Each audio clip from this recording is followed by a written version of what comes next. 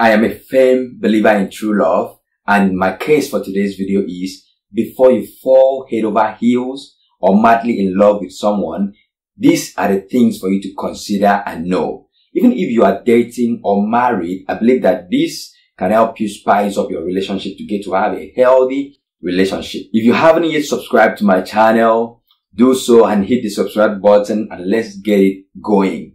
Point number one, before you fall head over heels, know yourself. You need to do some soul searching and introspective work to know who you are as a person, your weaknesses, your strengths. Why do you need a relationship? Why do you want to be loved, or why do you want to love? Are you trying to run away from being alone or from feeling lonely? Or are you trying to escape something, maybe a hurt or heartbreak? What is the reason? Because if you make the mistake of trying to escape a heartbreak by jumping into a relationship to find love, you will only end up bleeding on someone who did not cut you. You only end up not being you, because at this point you are desperate for something, so you are not going as yourself. You're presenting yourself to receive love, and that is not a place to find healthy love, because you are now in a place to be a parasite, sorry to say so, as if you only want to suck out of someone the love you never got from where you came from, or trying to suck love to use it as a coping mechanism to manage your heart. And that is not the best place to be. Knowing yourself should tell you, where am I in this moment? Do I really need a relationship in my life? It's about asking yourself the questions that are important to know if relationship is the solution for your case at the moment. The truth is, once you do not know who you are, you settle for anything. You settle for less. You settle for anyone. You will not know what you want in a relationship, how you should be treated, and who you should step into a relationship with. Because at this point, anybody that brings anything that looks like love, you receive it without knowing if it is the kind of love you deserve. And there are so many people who, out of a place of brokenness and weakness, they jump into a relationship because they are looking for love, and if they see a likeness of something that just looks like this is love, they receive it. And that is why it does not last. That is why we have a lot of broken people in relationships, because they do not even know that they did not need that relationship. They needed to be by themselves and know themselves and love themselves before they would ever make a step to fall head over heels with someone. And this is the important thing about knowing yourself and who you are. By the time you know yourself and who you are, you end up valuing yourself and having a standard such that you weed out some people from coming into your life. Maybe as a woman, if you were desperate before, you come to build yourself and have value and have standard, you would have boundaries for your life such that anyone that would come into your life would meet you with boundaries. And they would know that this is the kind of woman you are. These are the things you would want and would not want. And that would not be on pride, but it would be on knowing yourself and being yourself. And anyone that would come, you would have the possibility of weeding out some set of men from coming into your life, because by the time they come and see who you are, some of them would even know that they don't deserve you. Some will be intimidated by you. Same thing with a man. You will not pick low once you know who you are. Some men have the problem of trying to pick low because they feel like they don't want to be disgraced or shamed by going to a higher or a high value woman who would reject them. And we fear rejection. So because of that, most men do not go to someone who would reject them. And that is why in the other case, some men chase after a woman and want to get that woman at all costs. Why? Because they don't want to feel that rejection. But you have to know yourself. Once you know yourself, you go for who fits you. Scriptures in Matthew 7 says, yes, just as you can identify a tree by its fruit, so you can identify people by their actions. And what is this saying? By the time you see people make relationship mistakes by picking low or picking people who are not supposed to be with them or not knowing how they should be handled or treated by someone, it's because they do not know themselves. Their actions proves who they are. By their fruit, you shall know them. Number two, before you fall head over heels, heal. I would love to say that love is a battlefield and relationship is hard work. And a wounded person would not be able to participate in the battle, not in a bad sense, but in a good sense that love requires. Because love requires mutual energy exchange between two people who know what they are doing in that context. Relationship requires that. And you don't need someone who is coming, as a weak link. You don't need a weak link in that relationship because it will not be able to stand the test of time. It can be lengthened, but it will not be healthy. It might become toxic. And the possibility of a wounded person in a relationship doing well would only get themselves more wounded or end up hurting the other person. Just like it's widely said that hurting people hurt people. So if you're already hurt, the possibility of hurting the person you get into a relationship with is 100%. You won't be able to do the necessary work to get the relationship moving at the pace it should move at. The scripture in Matthew says, when Jesus heard this, he said, healthy people don't need a doctor. Sick people do. And this is where I come to the point that most people that go into relationships and have toxic relationships do not know that they are sick. There are so many people in relationships today who do not know that they are sick, they have been traumatized, they have been wounded, they have been hurt. But then they do not admit that they are in such places. Their experiences has marred their perception. Their experiences of whether boyfriend or girlfriend or marriages, ex, have marred their perception of what they want out of love, what they want out of a relationship. That is why whenever they approach a relationship, they approach it with the wrong lens because they are not healed. These people actually need healing. They don't need a relationship. Just like Jesus said in that passage that a healthy person would rarely need a doctor, even though they still go for checkup, but it's the sick person that really needs a doctor. So in your relationship, if you are in one, or if you want to get into a relationship, before you fall head over heels, please heal. Your healing is your personal journey. Your healing is necessary for you. Your healing is the most important thing you can do for yourself. You don't need to have the frame of reference from your past and your hurts regarding your relationship, such that every little thing is triggering you. You have to get healed such that when you approach a relationship, you approach it with the clear lens.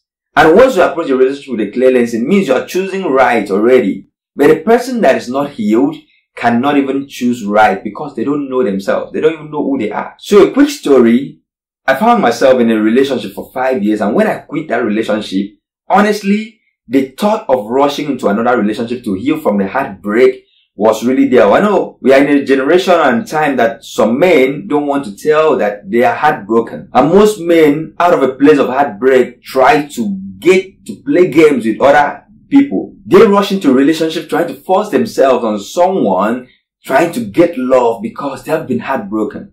And when I was heartbroken, I felt the need to rush into another relationship. And it was as if the Holy Spirit spoke to my heart that I don't need it. And I thought about it because I believe in God, I believe in the Holy Spirit, and I believe in Him leading me. Then I realized that if I get into a relationship with someone, it will not work. Or I will end up pouring out my bitterness on this person. I will end up hurting this person, and that's not my heart. That's not what I want. So I should not use this person as my distraction to try to get off my past hurt or heartbreak. It wasn't proper. So I paused and waited for 5 years, and those period of time, I learned, I studied, I went on YouTube, watched a lot of relationship content, every relationship content I could find. I was feeding myself with it, transforming my mind and shaping myself. And when I came out, right now I can say I'm a better person than who I used to be. Because I went into marriage at that time, I don't know if I would have been a better man or a better husband. I would not be. I had a relationship when I fell out of one, I quit the relationship I was in, and I was heartbroken. I would not have a better relationship continuing. But now that I'm healed, my relationship is flourishing, and I can attest to the fact that I'm grown and I'm growing, and my relationship is a place of growth for me, not a place for me to medicate my pain. So most relationships that are broken today is because people are using it as a bait to medicate the pain they are feeling from the hurt they experienced. So before you fall head over heels, heal. Number 3, before you fall head over heels, assess compatibility. The truth is you would not even know who you are compatible with if you were not healed. But once you come from a healed place, you can now assess compatibility by asking yourself, am I compatible with this person? Do our values match? Do I even like this person's character? Is this person intelligent? Okay, for someone like me that I love intelligent women, because there's something that happens when I meet an intelligent woman and they speak intelligence and they speak wisdom, I can see this person as a purpose partner. That is compatibility for me. I don't know for you, but I know most people, when they think about compatibility, the first thought that comes to mind is physical compatibility. And what is this physical compatibility? It is just the thought of attraction and chemistry. And the truth is, for me, from my point of view, I would say you would not naturally meet someone whom you are not attracted to. So already, it is the attraction that drew you to the person, that captured your eyes. And once the attraction has captured your eyes and you get close to this person and talk with them and get to know them better, assess other compatibility components for you to build a good relationship. It is not just about the chemistry and the attraction. There's so much more to it, to compatibility, than chemistry and attraction. The intelligence, the emotional intelligence, every other thing that you need in a relationship, the value system that they have, do they match yours? Their character, are you okay with it? Can you manage that? The few things that you get to know about them, are you okay with it? Or are there something that you can talk around? Are they teachable? And when we talk about value system matching, it is not as a result of maybe as a Christian, you say, oh, they are Christians, they go to church, they speak in tongues. My dear, please be careful. The fact that they go to church and speak in tongues, we have a lot of pretense in church today. And we have a lot of people who have positions, even in churches, who are not really God's children. So you don't have to be deceived in this area when it comes to relationship with the speaking in tongues and all the theatrics of religiosity, because it can be used to deceive, and then you don't have to be amongst those that are deceived. The Bible says that two can't work together unless they agree. So also it talks about being unequally yoked. And when I think about unequally yoked, it goes beyond being a Christian or go to the same church or same denomination. It goes beyond that to talk about compatibility. When you talk with this person, what is their view of God? What is their view of spirituality? What is their view about their faith? How is their faith? What do they believe about God? Do you guys share the same value system? You can see someone and think they are who you think they are. But it will take communication and time for you to discover if you are compatible in truth with this person. Some people pretend, and they can really pretend and go along with you wherever you want them to go. They can follow you. But true compatibility will take you to communicate deeply, be vulnerable, be honest, checkmate if you are talking real. Because there are some people who are just talking shallow things, shallow. They don't really talk deep and dig into who they are. So this is where you have to know, are we compatible? Can we talk? Scripture says, guard your heart with all due diligence, because the issues of life comes from this heart. So you have to be careful. Number 4, before you fall head over heels, evaluate shared values, because love alone is not enough. You have to know that love is not enough to have a good relationship. Falling head over heels is not enough to have a good relationship. You can really show someone love and realize that you people do not have shared values. Your purpose do not align. Your mindset about family values do not align. There are so many things you need to checkmate. And that is the point you need to ask yourself, are we on the same page? Family values, financial values, lifestyle choices, dreams, purpose, location, everything that needs to be talked about concerning your future. Because you shouldn't just be in a relationship without thinking about the future, the long term. If this thing gets to work, if you get to be with each other and learn more about each other, where are we going to with this? Where is this taking us? And it's the place for you to ask yourself, can we grow together? Once the thrill gets low, do we fall out of love, or will we have a way of communication that we can spark up the love? So you have to checkmate your shared values, and communication and proper way of resolving conflict and disagreements can help you. I have a video about how to handle conflict and disagreement and your mindset about that I will post up here. You can check the link above to check that out. Number 5, before you fall head over heels, count the cost of loving. The truth is that love does not have a price tag, and if it were to have a price tag, we will tag it sacrifice, because it takes a lot for you to be able to love truly. Real love will take a lot from you, but love does not have a price. Money cannot buy love. And I would also say that love is not a merchandise to be bought or to be sold. Sometimes some people feel like, some men in particular feel like they can use their money to buy love. But the truth is that they do not buy love.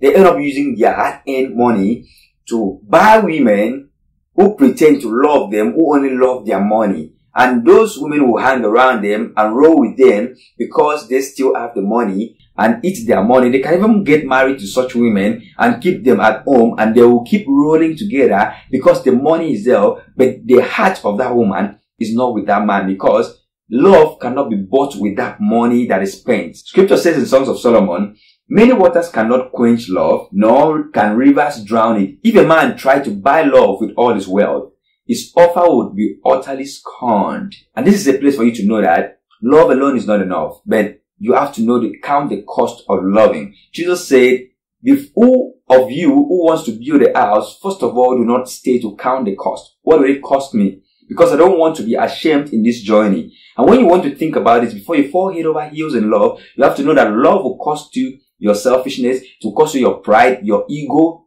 whoever you are, as a man or as a woman, as a lady. It will cost you your impatience. It will cost you everything in your flesh that is beyond money. It will cost you to let go so much, to compromise and have healthy alignments, because you need to align with the person that you get to love. And these are the things you have to get to wrap your mind around to know that you need to consider it. Are you ready to let go your pride to love? Because you can't hold on to pride and be humble to accept the love your partner is giving to you with their weakness, with their weak self. We are all imperfect humans, and none of us is perfect. Because none of us is perfect, we cannot really bring perfection totally, but we are a work in progress. Are you humble enough to accept the progress of the journey that your partner and you are taking, such that sometimes when they bring their weaknesses, you can support them in your strength and trust their strength and allow them to operate in their strength? Are you ready to accept this compromise? Are you ready to cooperate together? If you're not ready, then you have to know that you're not ready to count the cost of loving. And what I would say is that the greatest gift you can give your partner in your relationship is the gift of your patience. And that should be a mutual thing. Both of you have to exchange the gift of your patience to each other. I extend my patience to my partner and expect the same when I'm not in my good place. And with patience comes kindness. With that comes selflessness and every other thing you want to name about love. Number 6, before you fall head over heels, don't rush. There's always this thing about love that people want to rush and they want to run with it. But the truth is, making haste is an act of foolishness in this realm and context of loving. You can't just make haste in a relationship and before you know, you hear somebody say, let's go with the flow. Which flow, my brother or sister? How do you just go with a flow you do not know? So before you speed off, try to sit down and adjust and reminisce. What am I going to let go to let this relationship work? And am I not going to miss those things? Because there are some friendships you cut out of your life or that will naturally be spaced because of what? You are in love with someone. And you have to think about this. Don't rush love.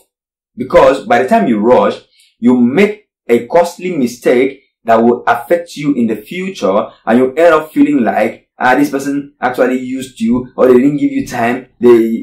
Before you go into all those things that will lead you to argument and conflict, sit down and take it slowly. So you need to allow the pace of growth to take its own stand in your relationship, so that you will not make hazardous mistakes that will affect both of your lives when you get to be in love. It's true that most times when people get to love, they put their best foot forward towards the person that they love. And you have to know this, that when you don't rush, you can actually take time to build the foundation of trust, honesty, openness, vulnerability, transparency, and everything that you need, authenticity. These are the foundations you need to build with time. And when you don't rush, you take time to analyze all of this. Be vulnerable with each other. Sit down with your partner and tell them stories about you for them to actually get to know who you are, to see your heart, to see what you've been through, and for them to be able to empathize. You have to share. And you also empathize with your partner. But if you rush, you enjoy the thrill and the outings and forget that the relationship is not being built. You're just hanging out together. So I hope that these points are helpful, that before you fall head over heels in love, madly in love with someone, or if you're in a relationship already, you can now adjust and know how to arrange yourself to get to have a better relationship. If you are married, you can also apply some of these thoughts in your marriage to make it healthy. I hope this helps. I hope this is beneficial. Let me know in the comment section which part of this video really makes sense to you. Bye-bye.